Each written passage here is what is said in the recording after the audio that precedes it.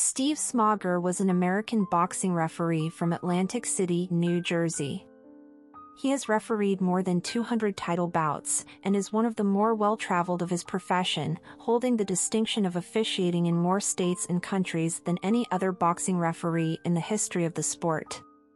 He has also officiated kickboxing matches. Appointed in 1980, Smoger was the first full-time city prosecutor in the history of Atlantic City, serving in that position until 1992, when he was appointed to the bench of the Atlantic County Municipal Court.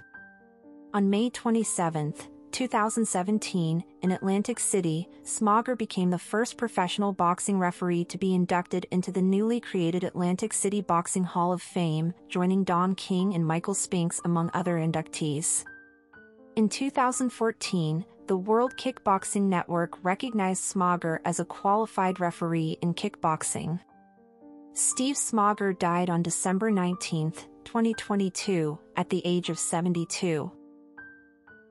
Christian Saulsberry was an American gridiron football return specialist and wide receiver who played one season in the Canadian Football League for the Edmonton Elks. As a senior, Saulsberry was a team captain and ran for 1,390 yards, scoring 19 combined rushing and receiving touchdowns as he led his team to 13 consecutive wins and the state championship, where they lost 50-20. He was given numerous honors for his senior performance, including selection to the AutoZone Liberty Bowl, First Team All-State, All-District, and Division II Offensive Player of the Year, among others. Saulsberry was shot at a party in Walls, Mississippi, in the Memphis metropolitan area, on December 17, 2022, after having turned 25 a few days earlier and died en route to the hospital. The shooter was arrested later that day. Charles Anthony Graci, known professionally as Charlie Gracie, was an American rock and roll and rhythm and blues singer and guitarist. His biggest hits were Butterfly and Fabulous, both in 1957.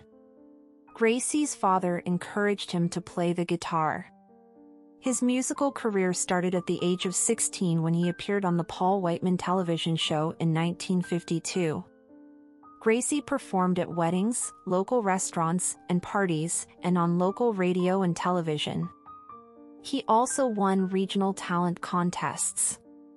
The owner of Cadillac Records, Graham Prince, heard one of Gracie's early radio performances, contacted the young musician and signed him to a recording contract.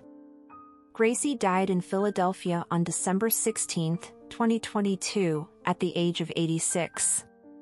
He was married for over 60 years to his wife Joan. They had 2 children, a son and a daughter. Please like the video and subscribe to the channel. I need your support.